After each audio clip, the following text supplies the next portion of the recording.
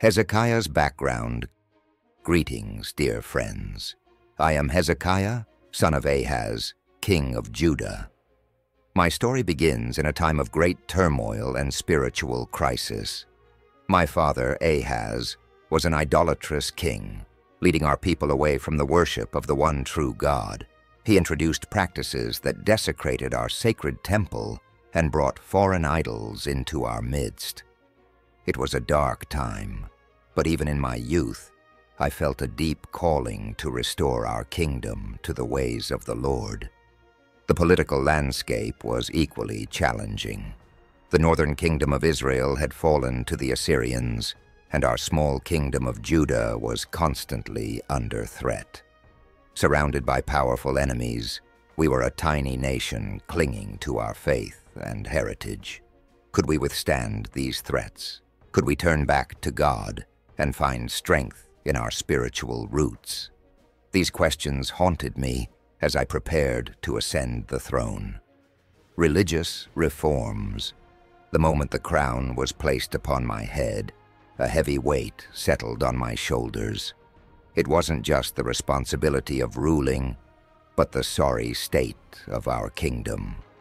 The most painful sight was the temple, once a beacon of faith, now standing like a broken heart. Walls were cracked, weeds sprouted through the courtyard, and the air hung heavy with neglect. Idols, like grotesque statues with mocking smiles, had replaced the sacred vessels. Altars meant for offerings to Yahweh lay cold and forgotten, some even repurposed for strange and unsettling rituals. I couldn't bear it any longer. With a fire in my belly, I summoned the priests and Levites, the backbone of our faith. Their faces, once radiant with devotion, were etched with sadness and fear. I saw myself reflected in their eyes, a kingdom that had strayed far from its path. My voice boomed through the dusty halls. This ends today. We will cleanse the temple, stone by stone, until it shines brighter than the midday sun. We will banish these false gods and their twisted ways. The people, hesitant at first, felt a spark ignite within them. Together we formed a human chain, passing broken idols hand over hand, until a towering pile reached the central square. There, with a mighty roar, we watched them crumble to dust. It was a powerful symbol, the shattering of the chains that had bound us to false worship. But cleansing wasn't enough. We needed to rebuild, not just the temple, but the hearts of our people. We searched for the forgotten scrolls, the ancient texts that held the wisdom of our ancestors. Slowly, painstakingly, we pieced together the forgotten rituals, the proper offerings, the beautiful songs of praise to Yahweh. The once scattered priests and Levites were brought back, their eyes filled with hope. We trained them, reminding them of their sacred duties.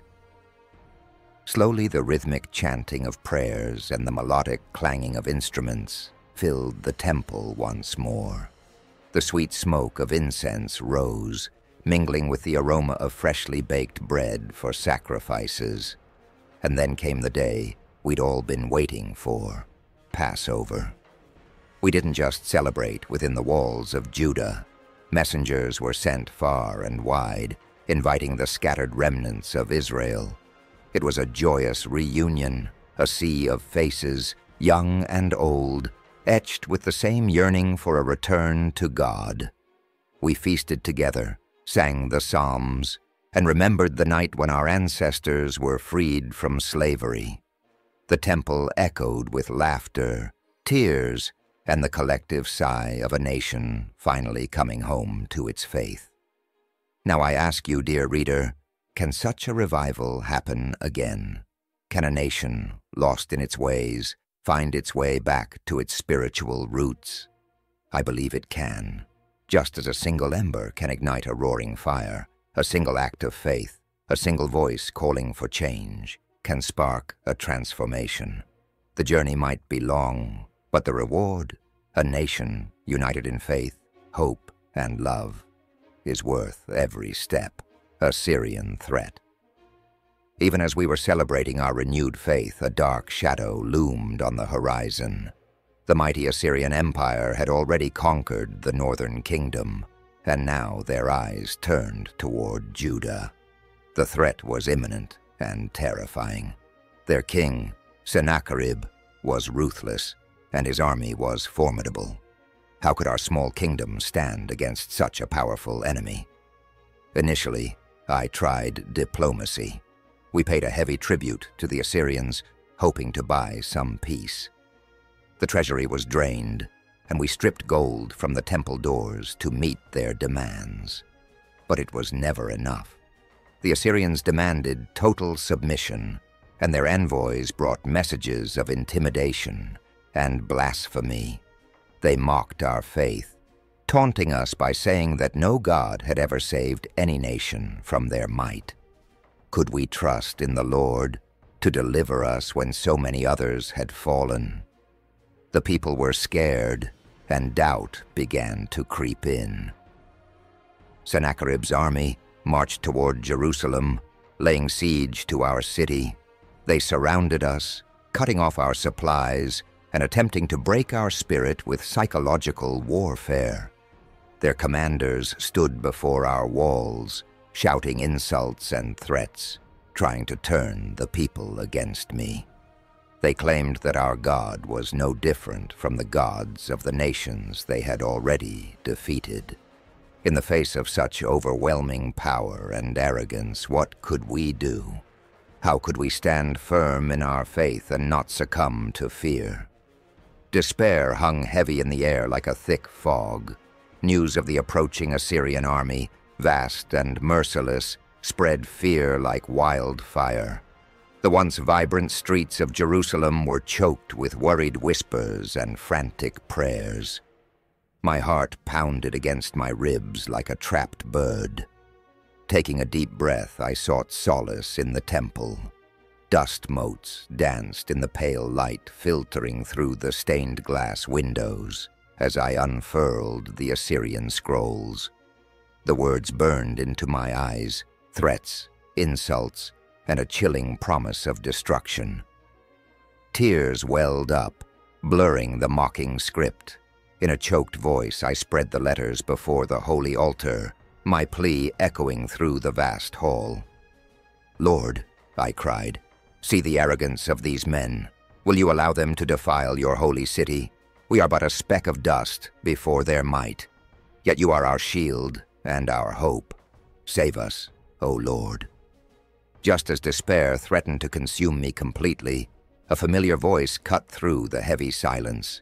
It was Isaiah, the prophet, his eyes filled with a strange light. Hope, like a fragile flower pushing through cracked pavement, bloomed in my chest. "The Lord has heard your prayers, King Hezekiah," Isaiah boomed, his voice filled with conviction. "He will not forsake Jerusalem. Sennacherib, the Assyrian king, will not set foot within our walls, nor will he loose a single arrow against the city. The Lord himself will be our defender." His words were a balm to my weary soul. Yet a part of me remained unsettled. How could a single city withstand the might of an empire? But as doubt threatened to creep back in, a profound sense of peace washed over me. I clung to Isaiah's prophecy, a lifeline in the churning sea of fear. Then came the night that defied explanation. An unsettling quiet descended upon the city, broken only by the distant cries of owls. Sleep evaded me, and I paced the palace halls, my heart heavy with anticipation. As dawn painted the sky with hues of orange and pink, I received news that sent shivers down my spine. The Assyrian camp was eerily silent, curiosity turning to trepidation. We ventured out, only to be met with a sight that would forever be etched in my memory. The once proud Assyrian army lay broken, their soldiers lifeless, struck down by an unseen force. It was a scene straight out of Scripture, a tangible reminder of God's awesome power. News of the miracle spread like wildfire. Relief washed over the city, followed by a surge of joyous celebration. Jerusalem had been saved, not by our swords or our cunning, but by the mighty hand of God. This wasn't just a victory, it was a profound act of faith, a testament to the power of prayer, and a stark reminder that even in our darkest hour, we are never truly alone. Thank you for joining me on this journey through my life and reign. If you found this story inspiring, please like this video and share it with others who might need a dose of faith and resilience today. And if you haven't yet, subscribe to Celestial Chronicles for more stories of inspiration and divine intervention. Until next time, stay blessed and keep seeking the celestial.